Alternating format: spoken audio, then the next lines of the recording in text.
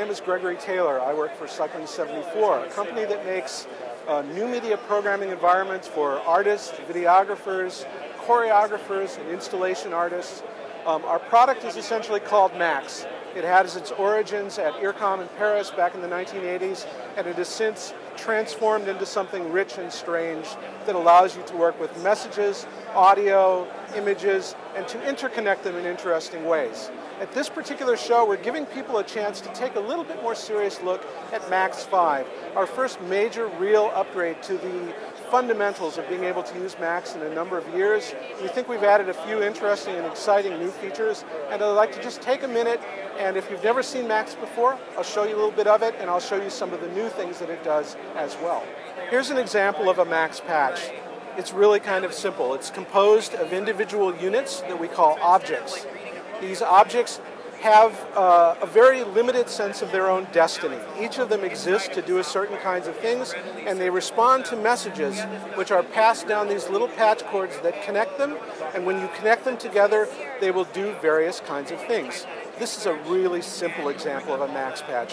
All it is a metronome. So you'll notice that when I click on this button, this turns our metronome on and off. This switches it. I've given this object an argument that says every 500 milliseconds, I want you to send a special kind of a message called bang down this patch cord.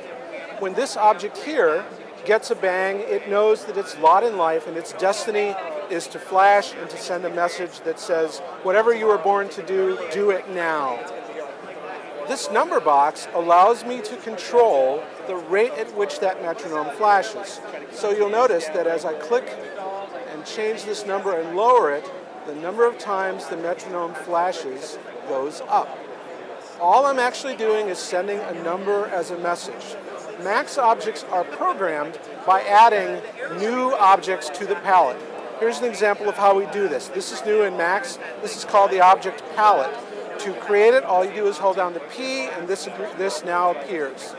So what I do if I want to take something new is, here's an example of a message box. The message is now here, and I can put a new message in. I've typed 120, and I'll now connect this message to my metronome here. And when I click on this object now, it will send the message 120 just as if I had filled the number box in. That's how we program with Max. Whatever you were born to do it now.